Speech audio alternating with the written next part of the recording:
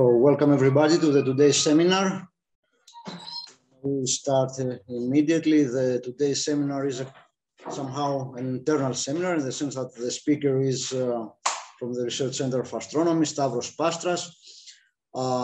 Practically the talk is the presentation of his master thesis. He finished successfully with his studies for the master's degree at the University of Athens quite recently. That's why the name of the supervisor on the first slide. You see the title of the talk. You have already received that in the email: Gasflows in barred spiral galaxies by means of two different hydrocodes.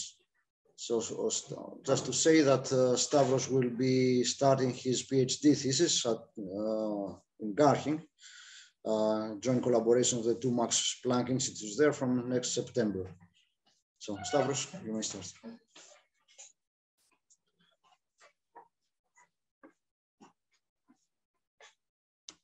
So hi everyone, I'm Stavros, and as Dr. Pastras just mentioned, this will be Speak louder. Okay.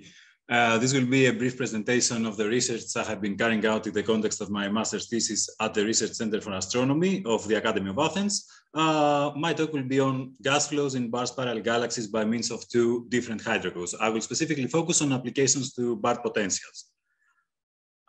So let me start with an overview of my presentation. I will start by introducing you to the topic at hand, specifically barred galaxies and ways of simulating their gas. I will move on to the motivation, the reason why we carried out this study. Then I will focus on the methodology, that is the codes and the methods we used to simulate the gas of these galaxies. And then I will move on to two applications, to two barred potentials. The first one is the well-studied Ferrers barred potential, and the second one is a potential Fourier series type of potential. And finally, I will sum up my conclusions. So, starting with the introduction, as we're going to talk about galaxies, the first slide is about Hubble's tuning fork. This is the first attempt at classification of galaxies according to their morphological features. And on the left side of this diagram, you can see the elliptical galaxies, the early type galaxies. And on the right side, you can see the spiral galaxies or late type galaxies. At the upper right side, you see the non-barred spiral galaxies. And at the lower right side, you see the barred spiral galaxies, which are going to be the topic of today's talk. So barred spiral galaxies are these galaxies. And as all galaxies, they are gravitationally bound systems of stars, dust, gas, and dark matter. I'm going here to present to you the axisymmetric part of their components, that are the bulbs that lie at the center of the galaxy, their disks that consist of stars, dust, and gas, that can be thought of as a two-dimensional structure, as they are usually very thin.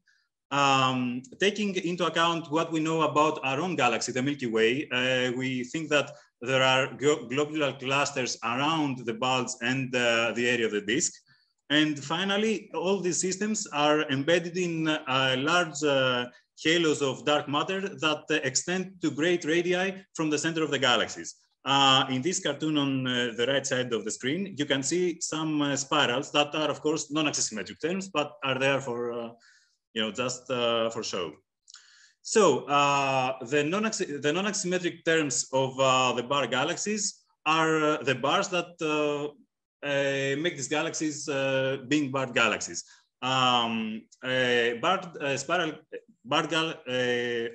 So a significant proportion of spiral galaxies are barred spiral galaxies, approximately 2/3 of all these galaxies. And that is why they are abundant in both observations, and you can see at the lower right side of the screen, and n-body simulations. Frankly, in n-body simulations, it is difficult to avoid the bar instabilities that lead to the formation of the bars. Barred galaxies have some very distinctive morphological features that are their bars that you can see here and here that are made out of stars. And a very distinctive morphological feature, gas morphological feature, are the dustling shocks that you can see here and here. The dust lane shocks are the local maxima of the gas density that are found after the local minima of the potential well that lie across along the major semi-axis of the bar.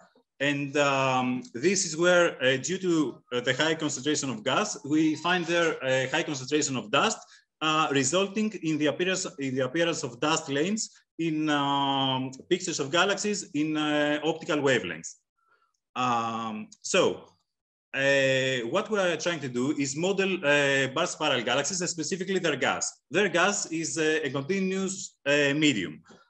This is why, in order to simulate it and study it, we first need to discretize it. This is done in mainly two ways, following two approaches. The first one is the mesh discretization approach, according to which we apply a grid, a mesh at the area of interest, and we calculate the quantities of the fluid at the cells of this grid. The other approach is the particle discretization approach, according to which we replace the continuous medium with discrete particles that have certain properties that mimic the behavior of the fluid. The mesh discretization is used in the Eulerian approach, while the particle discretization is used in the Lagrangian approach.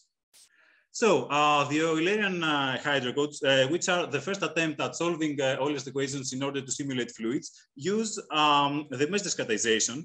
Specifically, these codes generate a mesh extending through the whole area of interest, and the properties of the fluid are calculated at each cell of this mesh. Each cell interacts with its neighbors, exchanging mass, momentum, and energy. And this is how the fluid is evolved. These codes have some upsides and some downsides. A good feature of theirs is that they're computationally fast.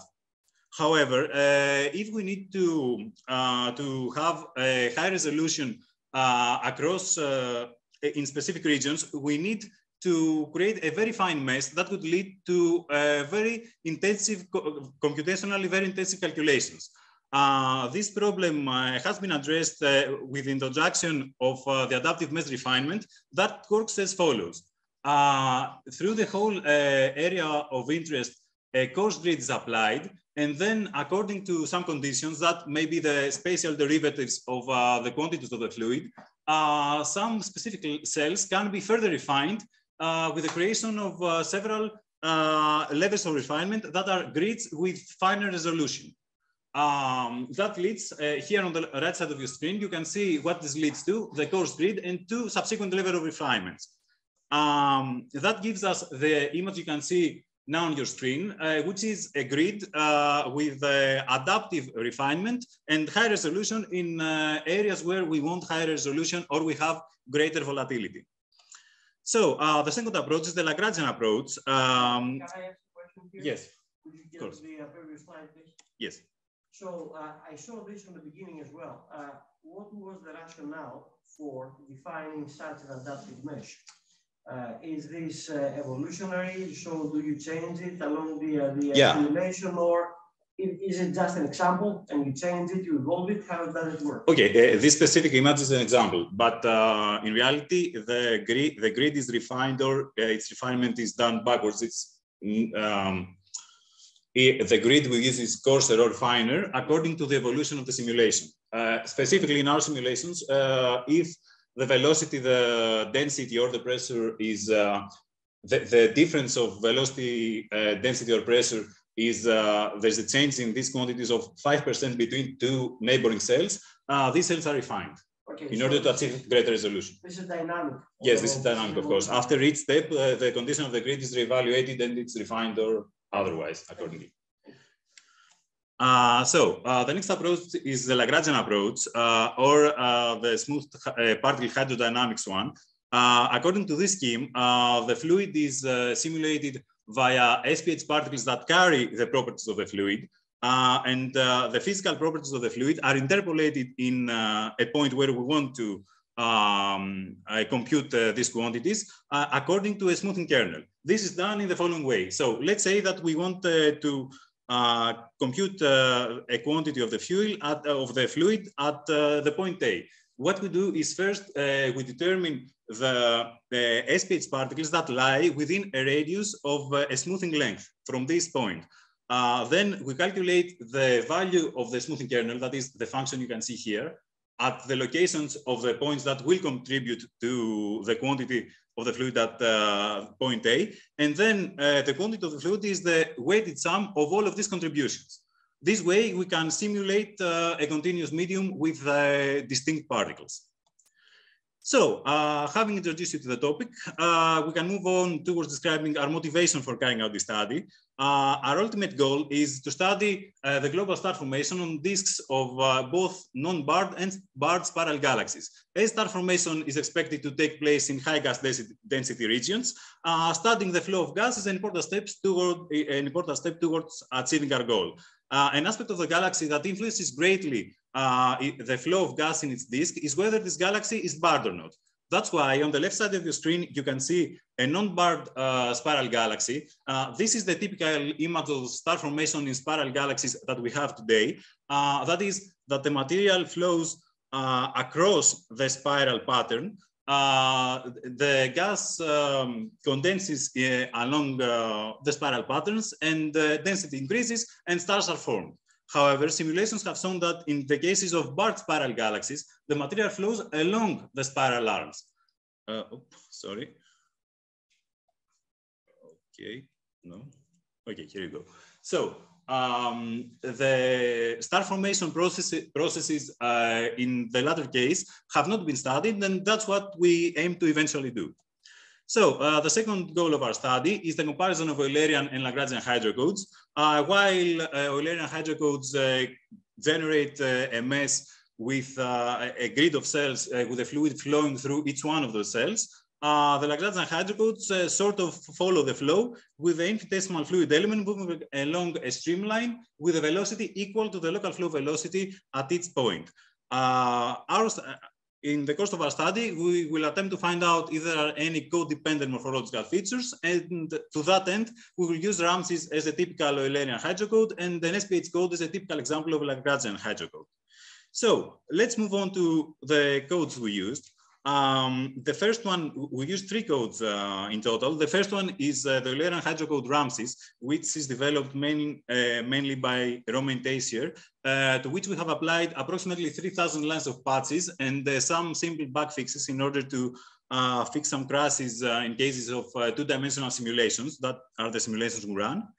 The second code is an SPH code that is based on the theoretical work of Lucy and Ginkel and Monaghan, to which we have added some SPH particle replenishment capabilities that we're going to talk at greater detail in the following slides. And finally, there's a tool that we developed for the needs of this project, which is called the CL Integrate. It is a stellar response integrator that runs concurrently on both CPUs and GPUs. While this tool is technically a bit more advanced, its physical concept is pretty easy. Actually, stars are considered to be test particles, and their orbits are found through the integration of the equations of motions. So in the following slides, I will focus on the replenishment we added to the SPH code. So let's talk about some disadvantages of SPH. The key disadvantage that affects our simulations is the reduction in effective resolution throughout the evolution of a model. That is caused by 2 factors. The one is that SPH particles can escape the area of interest due to them being on escape trajectories, or they go out of the area of interest and return in very large times, so they're practically lost.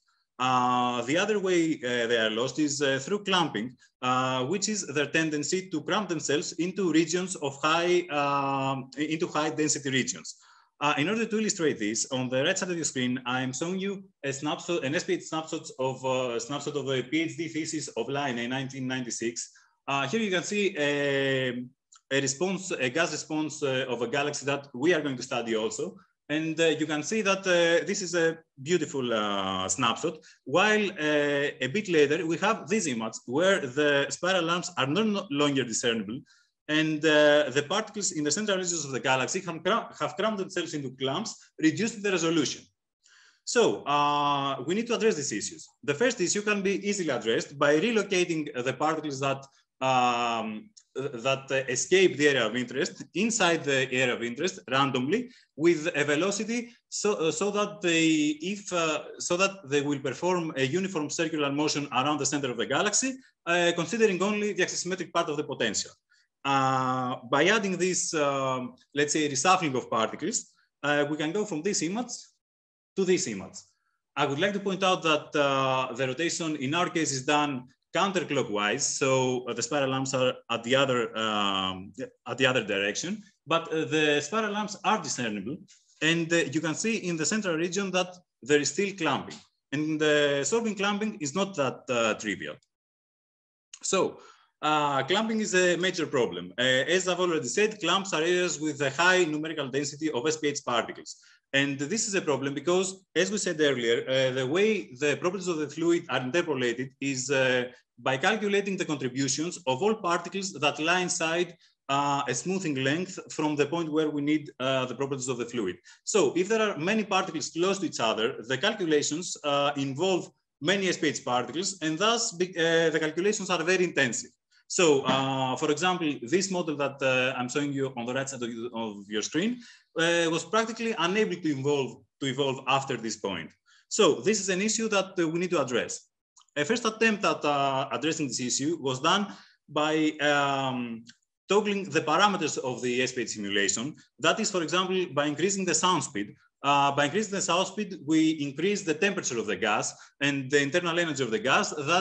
So we increase the ability of the gas to resist to its cramming into high density regions. Another parameter that we altered are the artificial viscosity parameters. These parameters are crucial for an SPH simulation as they are required for the accurate simulating of a fluid. Their values and how exactly we are going to implement artificial viscosity is a topic of ongoing research, but the current consensus is that we should use the parameters that work better for our simulation, the simulation that we have at hand. So in our case, we reduced the parameters from the values of 1 and 2 to 0.5 and 1 in order to make our fluid less viscous and less prone to clamping. This transformed this image into this image.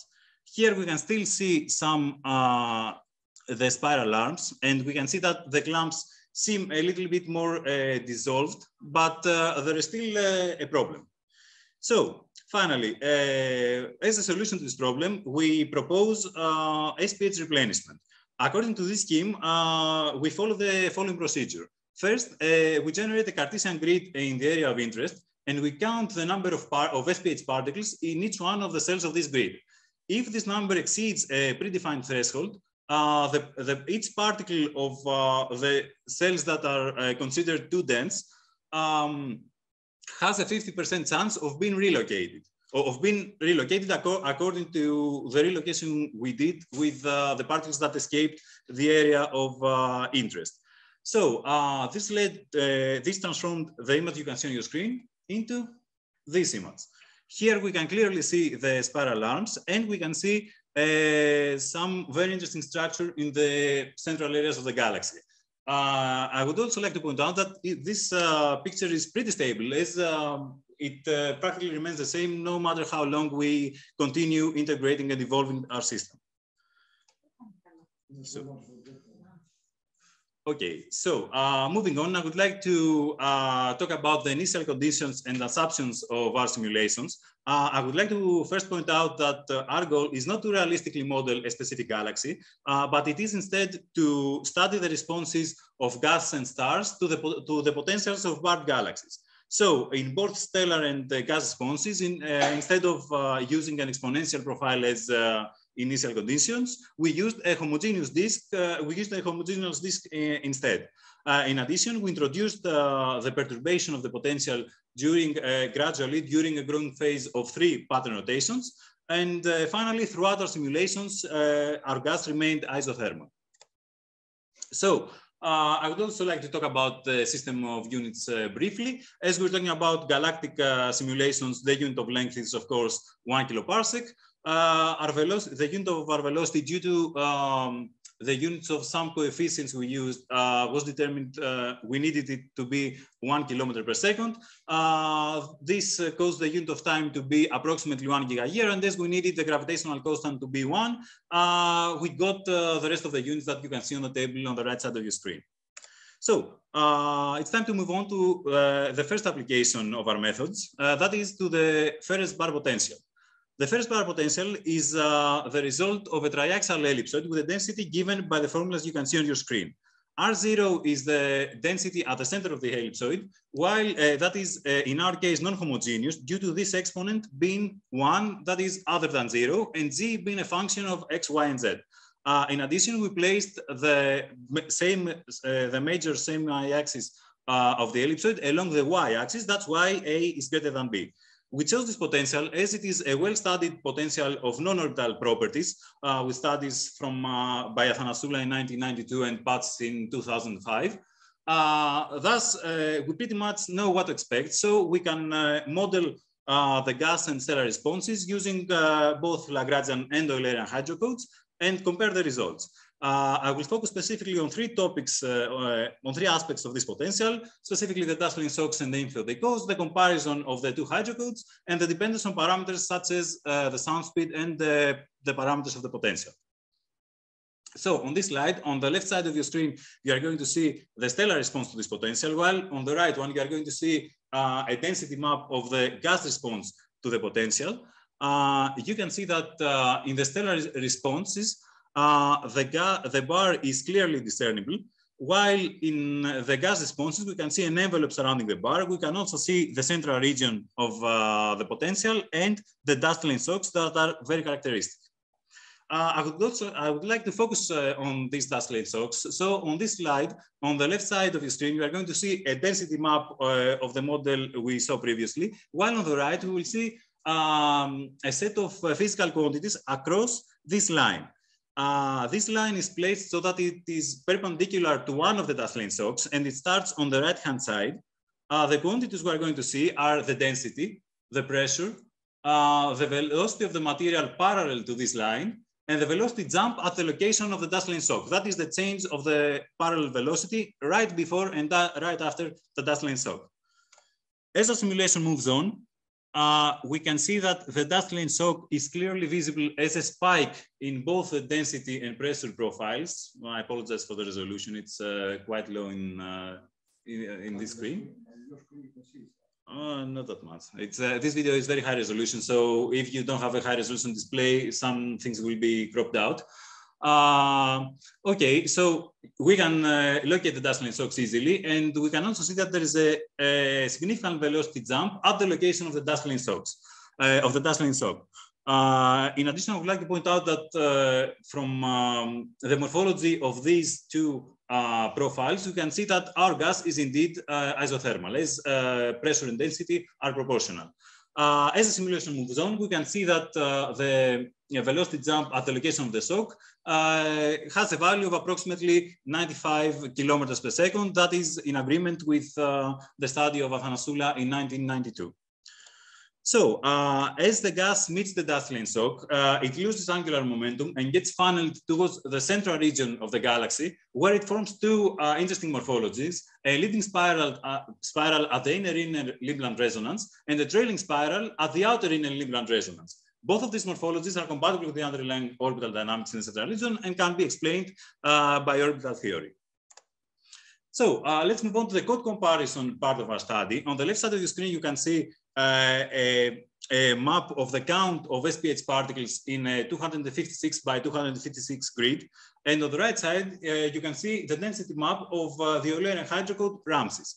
We can see that in both cases, the morphological features are pretty much identical, with the central regions,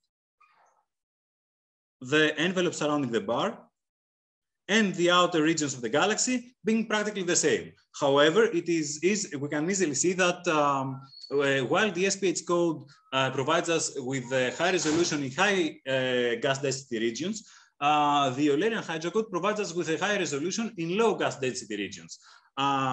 Please keep in mind that for the simulation that you can see on the left, you used 40,000 SPH particles, while for the Eulerian simulation on the right, we used 60 million cells.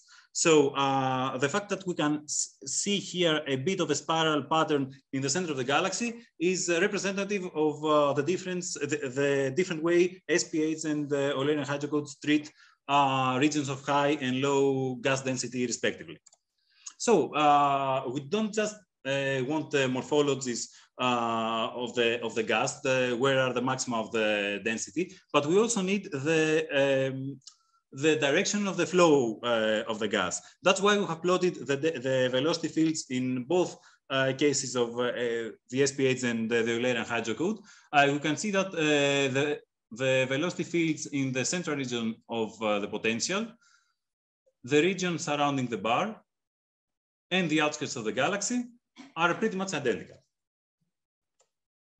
So, having established a consensus between our two hydrocodes, we can move on towards studying the dependence of our responses on parameters, such as the sound speed, for example, that controls the temperature of the gas. That's why in this slide, I'm going to show you 3 responses of the same model with sound speed increasing from left to right, from 10 to 20, and eventually 30 kilometers per second. As we let our models evolve, we can see that in the case of 20 kilometers per second, the dazzling shocks are stronger and gas gets funneled quicker towards the center of the galaxy. And the envelope surrounding the bar diminishes in comparison to the case of 10 kilometers per second. And finally, in the case of a sound speed of 30 kilometers per second, we can see that the dazzling shocks become even stronger and the morphology at the center of the galaxy, of the central region, changes dramatically. In addition, we can study the dependence on parameters of the potential following the study of Athanassoula in 1992.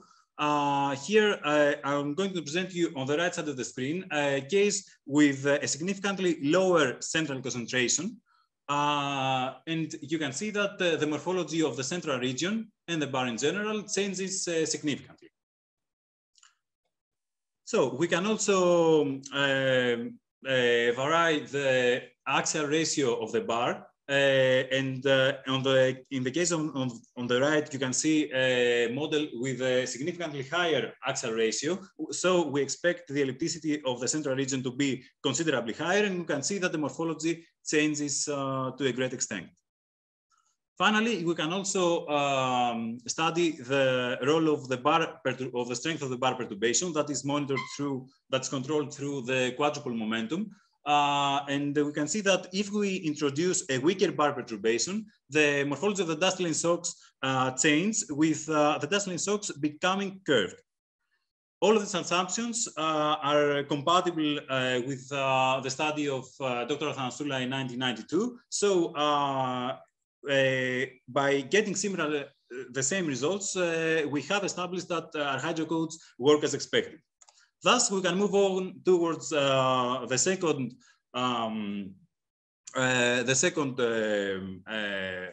part of our applications, to a Fourier series potential. These potentials are usually obtained from near-infrared images of galaxies and are described by the formulas you can see on your screen. The one we chose for our study is one characterized by non-standard orbital dynamics, and it is a potential that has been proposed for NGC 7479 by Quillen. On the right side of your screen, you can see some isocontours of the effective potential, assuming a pattern speed of approximately 27 kilometers per second per kiloparsec. I would also like to point out that our results of the study of this potential have been submitted and are currently under review. So again, on the left side of the screen, we're going to see the stellar responses to this potential, while on the right one, we're going to see the gas responses. As in all other cases, we introduced the perturbation of the potential gradually during a growing phase of approximately 3 pattern rotations. And here you can see the growing phase. And exactly after, we spotted a period of high volatility. After a semi-stable response was established, we got the response cycle you can see on your screen. For the gas, we have a response cycle characterized by strong dazzling shocks that you can see here. And the stellar response is dominated by the bar and an envelope surrounding it. in order to get more information, this is not visible at all. Okay. Okay, so in order to get more information, I have plotted here the stellar response, the response of the Eulerian hydrocode Ramses, and here the SPH response, which is non-discernible right now. Okay, anyway, what we see is that at the locations of the dust-line shocks, the gas flows towards the center of the galaxy, and there seem to be two features resembling the capital Greek letter gamma around the center and bifurcating from the ends of the dust-line shocks. This result is in agreement with the SPH code. And in order to get more information, we can plot and study the correlation between the stellar responses and the gas responses. We can plot the stellar responses over the gas responses. And come on.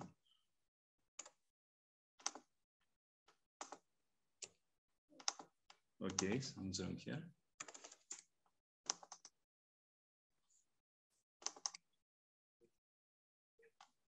Okay. Let me see now. Okay, so here we go. We have the SPH response too. Yeah, we can see that there's an agreement between the two hydrocodes, and these gamma tails bifurcating from the ends of the dust-line shocks appear in both cases. We can also see an extension of the dust-line shocks that goes across this direction. So, as I said, we can plot the stellar responses, the stellar response over the gas response, and we get this image and we can see that there appears to be a good correlation between the orbital dynamics of the potential and the gas flow, as the gas seems to avoid the areas of orbits with big loops near the ends of the bar. And this is a very interesting find. However, this could be something specific to the snapshot we took. That's why here I'm going to present to you the whole response cycle of the model with a zoomed-in view of the area of interest with the velocity fields plotted and the red dots representing the stellar particles of this region. So here you can see, you can see the result of the simulation. We can see that there is gas streaming towards the end of the dust-line shock from this gamma-like feature, and the gas density increases in the region at the end of the dust-line shock, and eventually this region sort of bursts, and the gas moves towards the upper part of the gamma structure that bifurcates from the other dust-line shocks. Then the gas streams across along this gamma-like feature towards the central region. Can I ask something? So yes. You talk about shocks there. Yeah. In what sense? Are these material supersonic in any way? How is the shock formed in this situation? Okay, at the location of the dust-line shocks that we have studied, we see these very large decrease in radial velocity. In tangential velocity, and the gas loses angular momentum and flows towards the center of the galaxy. So, in that sense, yes, there is a shock there. So, well, as I understand it, when you define a shock, then you have a threshold, and in cases like this, or in similar cases at least, the threshold is a characteristic speed of the material. Yeah. And as a characteristic speed, I can only think of the speed of sound. Yeah. So if there is a front between which one side of it has a subsonic speed and another side of it has a supersonic speed, then I expect a shock being formed right there. Do you have the situation there? Yeah. So you have some supersonic material and some subsonic material. Yeah, that happens at the location of the dust-line shocks. Okay, that's how you define a shock. Yeah. So supersonic versus subsonic, and this creates this gradient of velocity right there. Well, we haven't, I at least haven't specified exactly a threshold, a numerical threshold. But there is a very, as I showed earlier, there is a very steep decrease in the velocity at these locations. Where's the pointer? Here. So this is how we define the shock. Yes, it could be a shock versus a gradient, a steep gradient. So okay, we know that the Dessalines... No, it's a real shock. I did try in 92 and it was a real shock. Okay, that's good to know. Yeah, thank you. Okay. But again, we see some transient passings of the gas through the areas of the big loops of orbits with big loops near the ends of the bar. And so in order to establish that this is not, something that an impression of ours, looking at the responses of the gas, we have plotted this image that is the mean gas response. Well, to what sense? Each pixel of this image is the mean of 100 snapshots of this simulation, of the same pixel of 100 snapshots of this simulation. So what we do is we stack actually 100 snapshots of this simulation. And we can see this mean response. So we can clearly see that the gas response cycle is dominated by strong Dastlin shocks and these gamma-like features that we're talking about. And in addition, the areas of big loops near the ends of the bar have systematically lower gas density than their surroundings. So what we're seeing is actually there. And another interesting thing is the velocity field of the mean gas response. We can see that the gas flows towards the end of the Dastlin shock and then moves around the area of the orbits with big loops near the ends of the bar and gets funneled following the gamma-like structure towards the other side of the bar. In addition, there is a point here where from the left of it, the gas flows inwards, while from the right, it flows along the banana-like, locations of the banana-like orbits around the Lagrangian point N4. So this find is consistent and in agreement there's agreement between the two codes. As we can see, practically the same exact response from the SPH code. In addition, as the mean response of Ramses is in agreement with the SPH response, we can see that SPH particle replenishment seems to be a quick way that provides us with the mean response of the gas to a potential. Okay, so we don't just aim to describe the flow of gas in this potential. We would also like to study its correlation with the stellar responses and sort of explain it. So that's why on this slide I have plotted the characteristic of two of the main families that play an important role for this response. These are the X1 and F families. The F family is a 4-to-1 resonance family that we can see that is stable up to an energy very close to the energy of the L1 Lagrangian point. And from that point on, it becomes unstable, as you can see from the red color that it is plotted with. And the X1 family, from that point on, consists of orbits that are gaspy or have developed loops at their apocenters. So in order to study the correlation between the responses, and as we know, in a galaxy, gas doesn't follow periodic orbits. However, their presence and morphology shape the gas response to a great extent. That's why on this slide, we have plotted some periodic orbits. On the left side, you can see some stable X1 orbits that are potentially bar supporting and an unstable F orbit.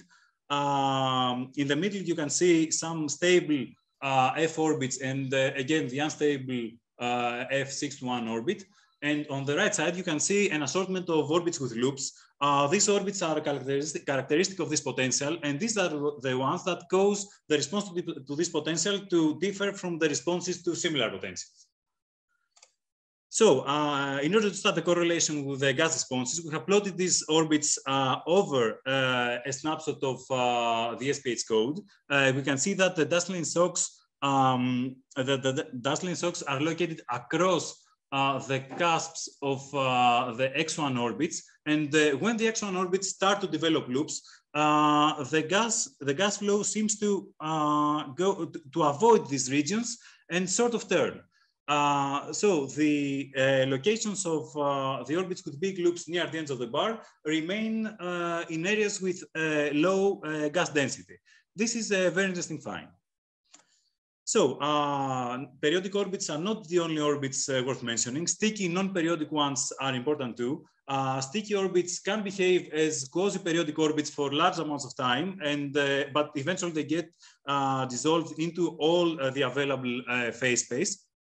On the left side of your screen, we have plotted some unstable F-periodic orbit and some sticky non-periodic orbits around it. These are the orbits that support the envelope surrounding the bar that can be thought of as a second bar surrounding the main one.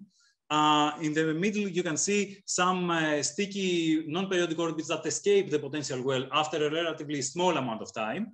And on the right, you can see a Poincaré section. The void on the left side of this section is artificial, as we have not plotted the retrograde X4 orbits. But on the right side, the void is has a physical meaning, and it's due to these orbits that cross our cross surface once or twice, and then their next cross is at very high radii from the center of the galaxy, and cannot be included in this plot. So let me, moving towards the end of my talk, let me sum up the conclusions of our study. With regards to the comparison of the Eulerian and Lagrangian hydrocodes, we can see that while there's a general agreement between the two approaches, both are needed in order to have a global view of the details of gas flow because they treat differently high and low gas density regions. In addition, SPH particle replenishment seems promising, as it seems to be a quick and computationally cheap way of getting the mean response to a potential. When it comes to the Ferrers bar potential, we can see that the gas loses angular momentum at the dazzling shocks and gets funneled towards the central areas of the galaxy. And the orbital dynamics of the central regions causes the gas to form a leading and a trailing spiral.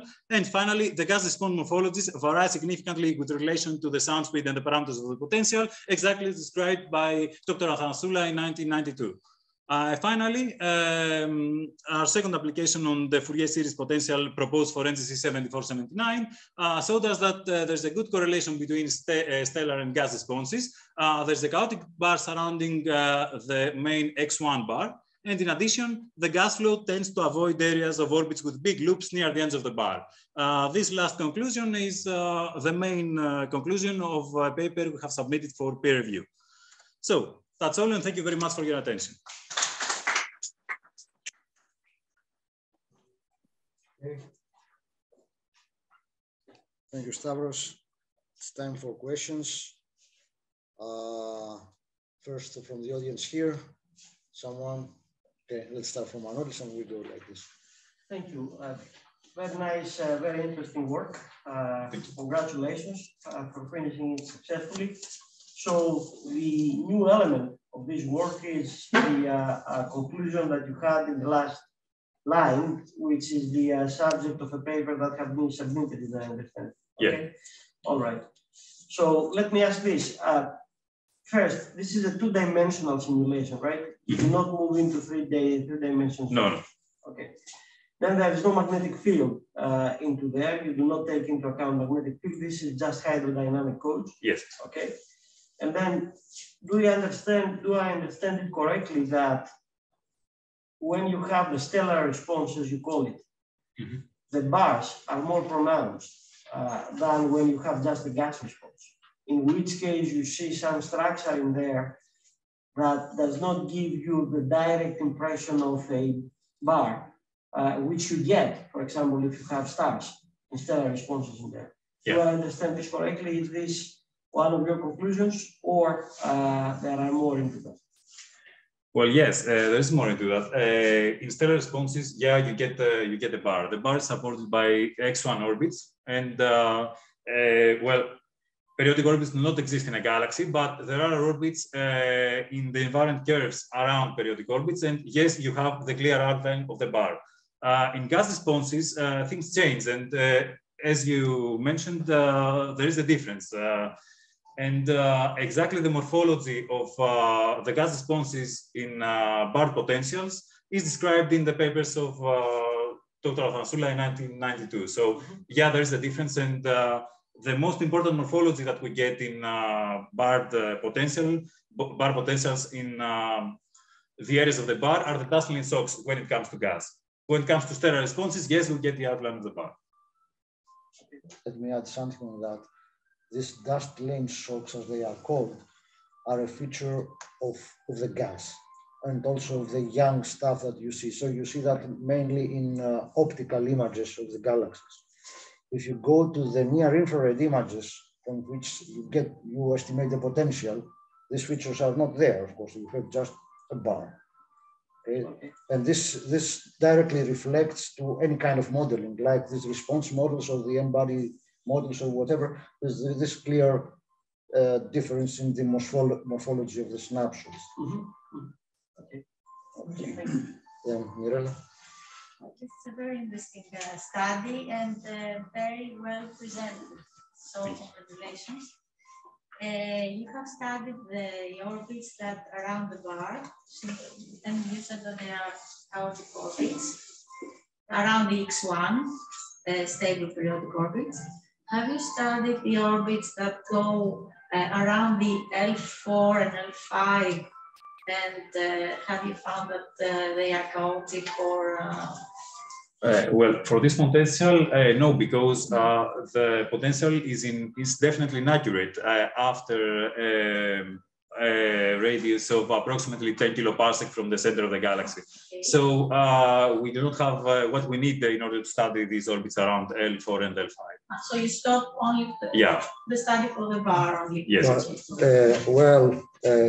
True, but there is something that's very interesting here. Can you just show any kind of any one of these? Let's get out of there. How do we go here? Participants down. No. Bubble. Okay. So look here.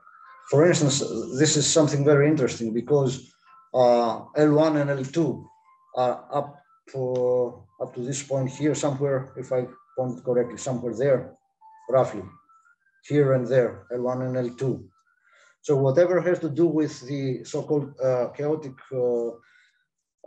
spirals is this part of here where I go through my with the cursor. But here you see that we have strong features close to the end of the bars inside corotation. And this is something that will be in the next inside L1. Inside corotation. Yes. So okay, as Stavros said, when we underline that also in the paper, we do not want to model the specific galaxy. And the main reason for that is that this galaxy is very unsymmetric. It's the so-called scorpion because one of the arms goes very low, and this is symmetrized. So it's not the galaxy, but we still can do some comparisons. And if the 27 kilometers per second per kiloparsec omega is the one that has been proposed in that page, the thesis is correct, then certainly the arms of this galaxy, or at least part of the arms of the galaxy, are inside corotation. And then they join the other one at larger distances, and they form part of them at the outer parts of the arc of the spiral arms, has also contribution by the chaotic spirals. It's something that has to be investigated in detail in a number of galaxies. But the velocities are going parallel to the. Yes, but these are here. These are not these spirals, if you want to call it like this here, but it's something over there. They are going parallel. So here, yes, but here not. Okay. Here it's the one that can you see? So one of the landscape with the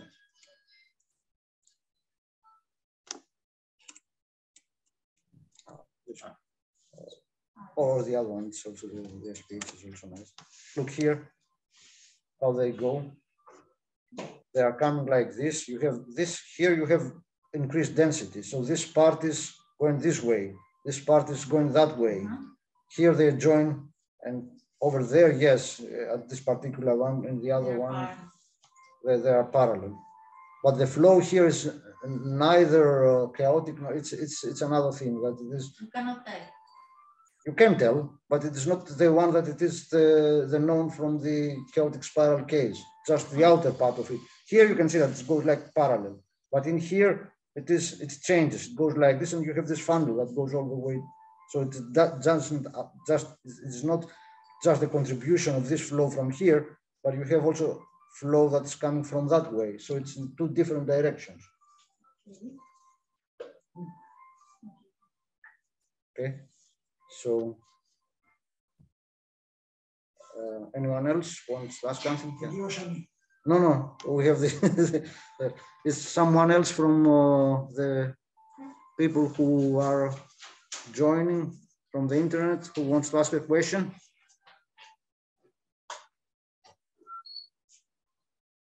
No, I don't see anyone. No, there is no raised hand. So if not, then thanks again.